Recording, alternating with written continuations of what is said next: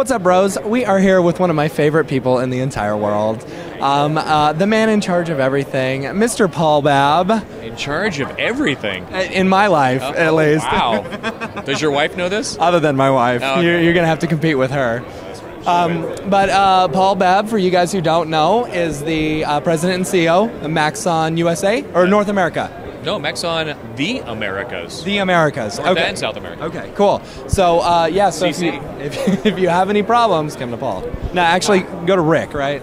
Go to Rick. Well, they can come to me, but I'll send them to Rick. Yeah. Or Matthias. So first off, I wanted to thank you for bringing us out and letting us do this. It's kind of an honor to be here amongst all the greats and just kind of presenting. So thank you for that, first off. Well, you guys are one of the greats. Oh, I don't know about that. I don't know about that. So the new R18 came out last year, and I felt like it was a good leap, introducing the Verona fracture and stuff like that. Where do you see the future of Cinema 4D going here soon? If there's anything you can talk about, I don't know how much you can talk about. Well, we're never allowed to talk about new versions and things like that, but it's always about facilitating artists. It's about getting, improving the tools that we already have so that people can work faster. It's about improving the application overall, and it's about bringing those new features that are going to make a difference in people's workflow. Absolutely. To kind of change the subject, so this community, the Maxon Cinema 4D community, we're so close. It's incredible, and I feel like you're kind of at the forefront of that, especially with the Media Motion Ball and stuff like that, and all these kind of events that you put together. I don't know. What's your thought process behind that? Why go the extra mile like that? I mean, okay. I always, in my background, I worked as an art director and a copywriter in the ad industries. I worked in marketing for years before I got into operations and those types of things. And so I know what it's like to be an artist. I know what I need as an artist, and I know what I want to hear as an artist. And when we came into the market, or when I brought Cinema 4D to the U.S. market, we really focused on talking to the artist first. I think a lot of maybe business people would probably think, well, okay, I'm going to go talk to the corporations, I'm going to talk to the CEOs, or I'm going to talk to the buyer and try to get him to buy 20 copies and get it out to all their artists. What I wanted to do was, or more enjoy doing, is talking to the people in the trenches, and I figure that's where you're going to get the great feedback. That's where you're going to find out what you need to do to get it in the market, and then they're the ones that bring the tools into the studios. And so community is a big part of that. And artists are inspired by other people's art. So we've always tried to facilitate that as well. So facilitate, like what we're doing with the show. We're not doing product demos. We have you guys come out, show the work that you're doing with Cinema 4D.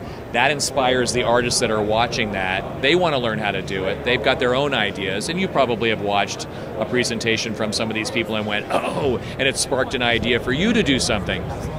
That's what I think this community is all about. And then, we've spent a lot of time fostering community through events like the Media Motion Ball, the pinball party last night, even online communities. We've gone out of our way to try to facilitate things in online communities. We do everything we can to facilitate user groups, because user groups are inspiring. It's especially for the newbies, the aspiring artist who wants to get into it. They want to hang out. I mean, your guys are turning into those guys that they want to hang out with. It's funny, you guys are running around wanting to hang out with Andrew, but there are people who are going, we're the Brograph guys. So I don't know, maybe. it's there. But I think it has a lot to do with having been part of that community myself at one point, and knowing what that community, as far as I'm concerned, what they want to hear and see, and it makes it more fun. It does.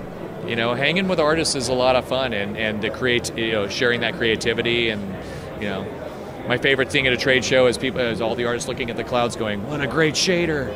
Yeah. Yeah, or seeing a different way of doing a specific thing, and being like, oh man, I'm spending 20 minutes on that. I never even thought of doing it that way. Yeah. I mean, we do that all the time. There'll be an artist that'll show something, I'll go, God, what a great way to use that tool. I never even thought of that. Yeah. It's brilliant. Yeah. So let's talk render engines. Okay. So there's probably about 150 million different render engines. coming out. Yeah. Do you have any thoughts on like the future of render engines or anything like that? I mean, I know that's a very loaded question and stuff. It's about the art. I think every 3D package, every rendering engine has its pluses and its minuses. Octane is fast and pretty. Has some that's why I use it. Yeah, has some limitations as well, but then you've got Arnold, is just gorgeous, but you're going to wait a little longer, and then everything in between. You can even do things straight out of cinema. I see all the time artists that are turning out amazing work with whatever tools they've got and the ones that they're comfortable with. There's still guys that I know that are still using older tools because they just are so comfortable in it. And I think that's what it comes down to. It's, what is the artist going to, what's easiest for the artist to use that makes them feel the most creative, that gives them the results they want. And sometimes you'll see an amazing piece of work and you go, what did you use? And they use something archaic, and, it doesn't matter. As long as it comes out looking pretty and, Absolutely, absolutely. So you're fostering this whole community and stuff. I really feel like you're at the forefront of it as being the CEO, and you're like, you're kind of putting your money where your mouth is, bringing out all the artists and stuff like that. And so, we loved that about you. And so that's why we really, we're making those jokes that, Paul Babb 2020, hashtag feel the Babb, really, this is the type of president. Couldn't do worse. This is the type of president that we're looking for. So no thoughts about running for 2020? Nothing official you want to announce now? No? I don't think I could draw enough. I don't think either party would like me enough. Yeah. I don't know. I think I'd piss them both off in different ways. I don't know. See, maybe that's what we need, right? Exactly. Well, I do feel that we've gotten into establishments and gotten away from people, and you're right. Building community was the way we built our business, through building community, and would be a great way of getting things better in our country too. Is getting people together, working together, Not to get political on it. Thank you. All right, Paul, thank you so much for being with us. Thank you. All right, cool. We're going to have a whole lot more videos for you guys coming up. Make sure and check it out throughout the channel between iDesign and Brograph, as we're doing the Brograph EJ stuff. Later.